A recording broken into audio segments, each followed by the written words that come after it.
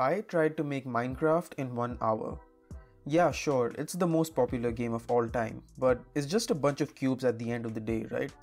I will be using Unity to make it, which I've only used once in my life for a video I made a few months ago, so I'm sure it's going to be easy. I don't have much time, so let's get started. Okay guys, making Minecraft is really simple. All you need to do is add a block, color it green, duplicate it a few times, and click play. Oh, this makes things a bit difficult. So as you saw, we think of Minecraft as a world made of blocks, but the thing is, generating like a gazillion cubes is very hard for most computers. And it's also really wasteful given that you only get to see the outer shell of these blocks. You're not really seeing all of these faces. So what we have to do is go block by block and only render the faces next to an air block. If the face is next to another block, then we just don't render it. So after 5 minutes of intense coding, we were able to render a cube. Oh boy, this is gonna take longer than I thought. Right now things look quite boring, so let's fix that.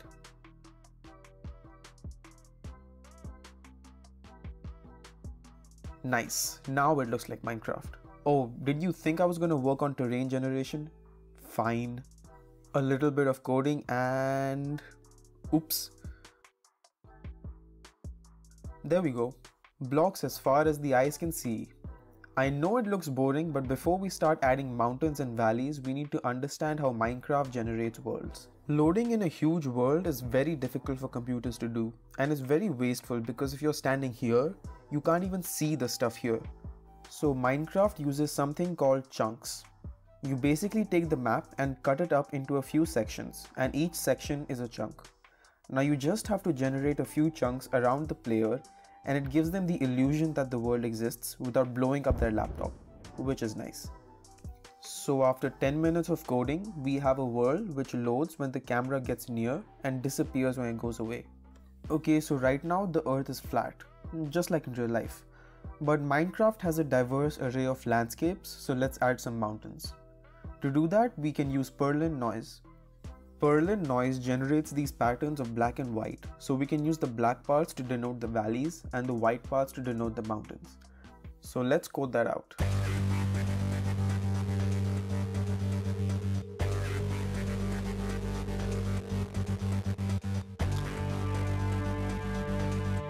And looks like it works.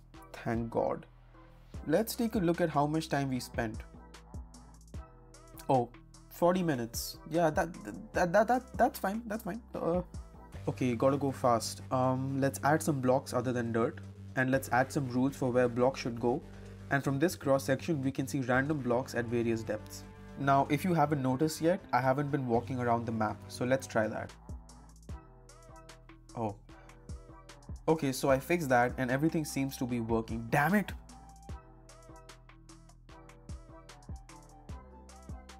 Okay, now it works and we can enjoy the amazing scenery.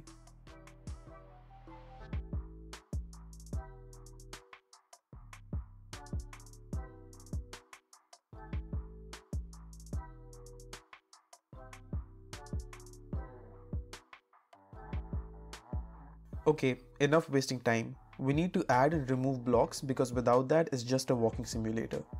All we need to do is see where the player is looking and find the first cube in the player's eye line.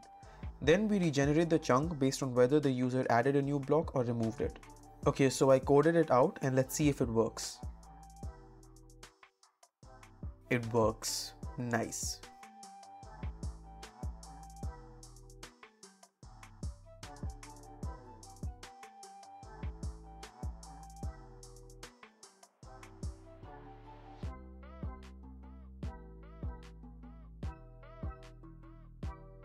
Guys, check this out. I made something very cool.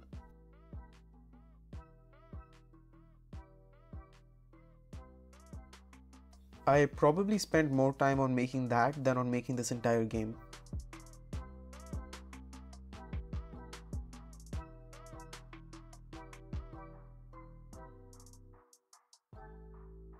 Okay, so I did everything I wanted to and it only took let's ignore that. So I had accomplished my goal of making Minecraft, but the world still seemed pretty empty, so I decided to add trees.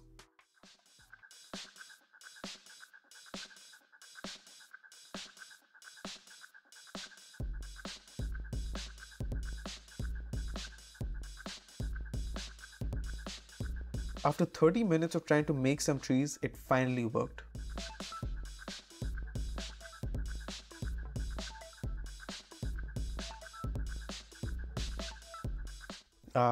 Look at this tree.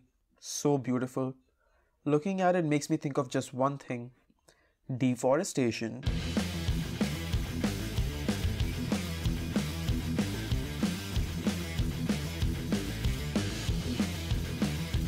Lastly, I wanted to add one thing which nobody can live without: validation from strangers on the internet.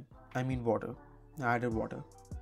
But before that, I needed to make a few changes to the shaders in Unity to add realistic lighting. Well, this is terrifying. That's better.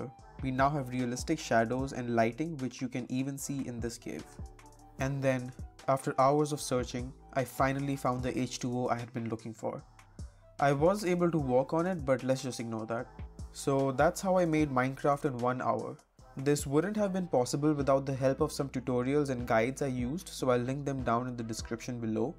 Feel free to check out this video where I turned Minecraft into cool paintings using AI, or this video where I taught an AI how to beat Squid Game. Now, if you will excuse me, I just realized that if I had made this 10 years ago, I could have been a billionaire, so I'm gonna go and cry.